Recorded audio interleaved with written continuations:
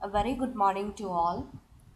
In the last class, we were discussing about two forms of discussion, which is seminar and symposium. We had already seen about seminar. In this class, let's see what is symposium. Symposium is a form of discussion in which different viewpoints or opinion regarding the single aspect or component of a topic is discussed under the guidance of a chairperson. So, സിമ്പോസിയത്തിൽ എന്താ നമ്മൾ ചെയ്യാന്ന് വെച്ചിട്ടുണ്ടെങ്കിൽ ഒരു ടോപ്പിക്കിലെ ഒരു single ആസ്പെക്റ്റിനെ പറ്റിയുള്ള പല view points നമ്മൾ examine ചെയ്യും under the guidance of A supervisor or A moderator. അപ്പോൾ ഈ സെമിനാറും സിമ്പോസിയവും തമ്മിലുള്ള ഡിഫറൻസ് എന്താണെന്ന് ചോദിച്ചിട്ടുണ്ടെങ്കിൽ സെമിനാറിൽ ഒരു ടോപ്പിക്കിലെ എല്ലാ ആസ്പെക്റ്റുകളും കവർ ചെയ്യും പല speakers under the guidance of A supervisor. സിമ്പോസിയത്തിൽ ഒരു ടോപ്പിക്കിലെ ഒരേ ഒരു ആസ്പെക്റ്റിൻ്റെ പല കാര്യങ്ങൾ അല്ലെങ്കിൽ ആ ആസ്പെക്റ്റിനെ കുറിച്ചുള്ള പല വ്യൂ പോയിന്റ്സ് മാത്രമാണ് ഡിസ്കസ് ചെയ്യുക. V won't be considering the other aspects of the topic, and this is also done under the guidance of a chairperson. Symposium is the most preferred method to discuss controversial issues like professional status of nursing, impact of Consumer Protection Act in nursing, etc.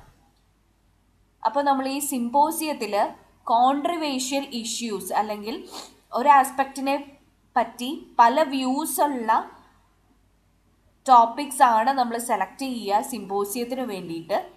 അതേസമയം സെമിനാറിൽ എന്തായിരുന്നു ചെയ്യുക? Recent trends അല്ലെങ്കിൽ current developments അങ്ങനത്തെ കാര്യങ്ങളായിരുന്നു നമ്മൾ സെമിനാറിൽ prefer ചെയ്യുന്നത്. So here the most preferred method to discuss controversial issues like professional status of nursing, impact of Consumer Protection Act in nursing, etc.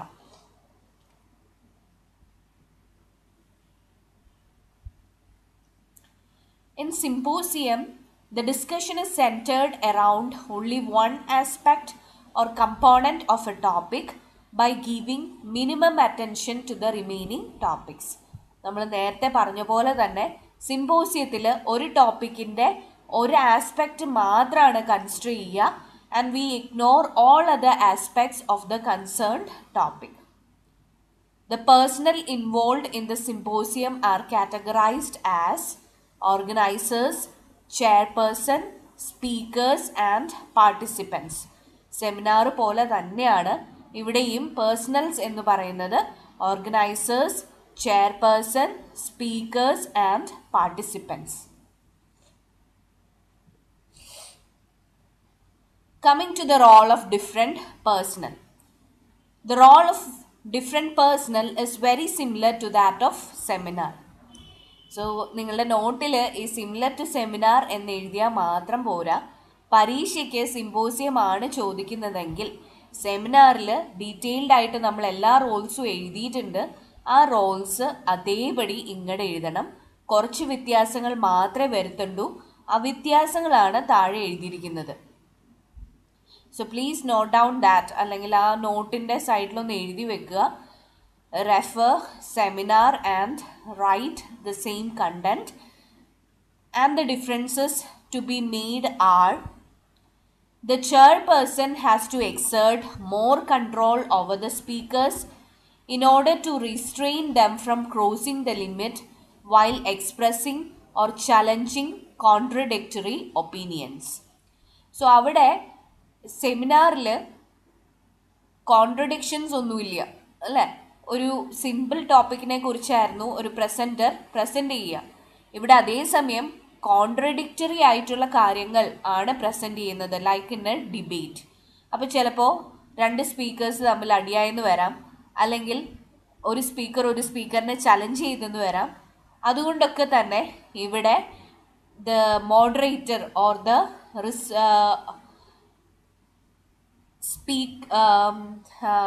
the moderator or the speaker, they have to exert more control in order to avoid any kind of confusions or any kind of conflicts during the session.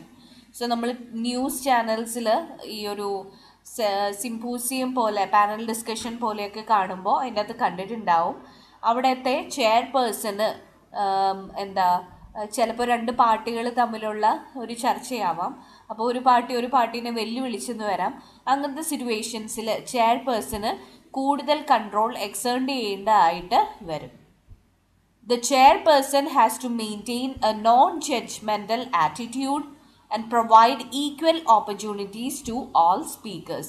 So contradictory matter ആയതുകൊണ്ട് തന്നെ അവിടുത്തെ chairperson ഒരു concept അല്ലെങ്കിൽ അയാളുടെ സ്വന്തം view അവിടെ കൊണ്ടുവരാൻ ശ്രമിച്ചിട്ടുണ്ടെങ്കിൽ അവിടെ ആ ഒരു ചർച്ച ഒരു പക്ഷത്ത് മാത്രമായി പോവും. സോ അങ്ങനത്തെ സിറ്റുവേഷൻ അവോയ്ഡ് ചെയ്യാനായിട്ട് ചെയർപേഴ്സൺ എപ്പോഴും നോൺ ജഡ്ജ്മെൻ്റൽ ആയിരിക്കണം.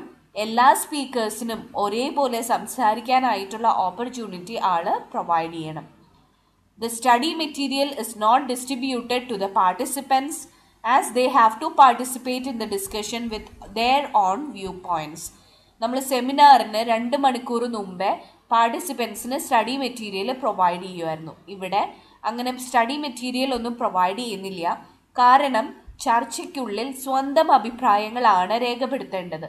സോ അങ്ങനെ സ്വന്തം അഭിപ്രായങ്ങൾ രേഖപ്പെടുത്താനായിട്ട് മുൻകൂറായിട്ട് നമ്മൾ ഇവർക്ക് സ്റ്റഡി മെറ്റീരിയൽസ് ഒന്നും കൊടുക്കണില്ല. അതുകൊണ്ട് തന്നെ ഈ ഒരു ചർച്ചയിൽ പാർട്ടിസിപ്പേറ്റ് ചെയ്യാൻ വരുന്ന ആൾക്കാർ സ്വന്തം എഫേർട്ട് എടുത്ത് നല്ലപോലെ റെഫർ ചെയ്തിട്ട് വേണം ഈ ഒരു ചർച്ചയിൽ പങ്കെടുക്കാൻ. The symposium demands more preparation from the side of the participants. So this is about the role of different personnel. ഒന്നുകൂടെ ഓർമ്മിപ്പിക്കുകയാണ്, you have to write the entire content from the seminar. അവിടുത്തെ ചില കാര്യങ്ങളിലുള്ള മാറ്റങ്ങൾ മാത്രമാണ് ഈ ഒരു സ്ലൈഡിൽ പറയുന്നത്. ഈ മാറ്റങ്ങൾ ഉൾക്കൊള്ളിച്ചുകൊണ്ട് വേണം നമ്മൾ ഈ ഒരു ഏരിയ എഴുതാനായിട്ട്. Coming to the symposium techniques. So the symposium begins with an introductory speech of the chairperson. Then he invites the speakers to present their viewpoints. Once the speakers complete their discussion, the chairperson opens the discussion. He invites the participants to present their own opinion regarding various viewpoints put forward by the speakers. So ഒരു symposium തുടങ്ങുന്നത് ചെയർപേഴ്സൻ്റെ introductory speech വഴിയാണ്. ആളുടെ introduction കഴിഞ്ഞ് കഴിയുമ്പോൾ ഓരോ സ്പീക്കേഴ്സിനെ ആൾ present ചെയ്യാനായിട്ട് ക്ഷണിക്കും. സ്പീക്കേഴ്സിൻ്റെ എല്ലാം presentation കഴിഞ്ഞ് കഴിയുമ്പോൾ ഡിസ്കഷൻ ഓപ്പൺ ആയിരിക്കും. ഡിസ്കഷനിൽ പാർട്ടിസിപ്പൻസിന് സ്വന്തം അഭിപ്രായം രേഖപ്പെടുത്താനായിട്ടുള്ള അവസരം കൊടുക്കും.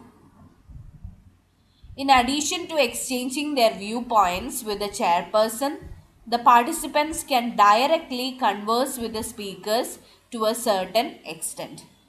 നമ്മൾ സെമിനാറിൽ പറഞ്ഞിരുന്നു അവിടെ എല്ലാ ചോദ്യങ്ങളും അഡ്രസ്സ് ചെയ്യുന്നത് സ്പീക്കറിനോടാണ് അല്ലെങ്കിൽ ചെയർപേഴ്സണോടാണ്. ഇവിടെ നേരെ തിരിച്ച് ചെയർപേഴ്സണോട് ചോദിക്കുന്ന ചോദ്യങ്ങളെക്കാൾ ഉപരി ഒരു എക്സ്റ്റെൻഡ് വരെ നമ്മളുടെ പാർട്ടിസിപ്പൻസിന് ഡയറക്റ്റ്ലി സ്പീക്കേഴ്സിനെ അപ്രോച്ച് ചെയ്യാനുള്ള അധികാരം ഉണ്ട്. In addition to exchanging their viewpoints with the chairperson, the participants can directly converse with the speakers to a certain extent. Finally, under the guidance of the chairperson, a consensus is reached after verifying the pros and cons of different viewpoints expressed. So finally, എല്ലാ ഡിസ്കഷനും ഒക്കെ തീർന്നു കഴിയുമ്പോൾ ചെയർപേഴ്സൻ്റെ ഗൈഡൻസിൽ നമ്മളൊരു ഒത്തുതീർപ്പ് അല്ലെങ്കിൽ ഒരു consensus form ചെയ്യും. ഇന്ന കാര്യത്തിൽ ഇന്നതാണ് ഏറ്റവും നല്ല വ്യൂ പോയിന്റ് എന്ന് ഒരു സ്ട്രാറ്റജി നമ്മൾ ഉണ്ടാക്കും. So this is about the symposium technique. ആദ്യമേ ഒരു ഇൻട്രൊഡക്ടറി സ്പീച്ചാണ്, പിന്നെ സ്പീക്കേഴ്സ് സംസാരിക്കും, പിന്നെ ഡിസ്കഷൻ ഓപ്പൺ ആയിരിക്കും. ഡിസ്കഷനിൽ നമ്മളുടെ പാർട്ടിസിപ്പൻസിന് കുറച്ച് ഡയറക്റ്റ്ലി സ്പീക്കേഴ്സിനോട് ചോദ്യം ചോദിക്കാനുള്ള അവസരം പ്രൊവൈഡ് ചെയ്യും. Finally, we will draw a consensus.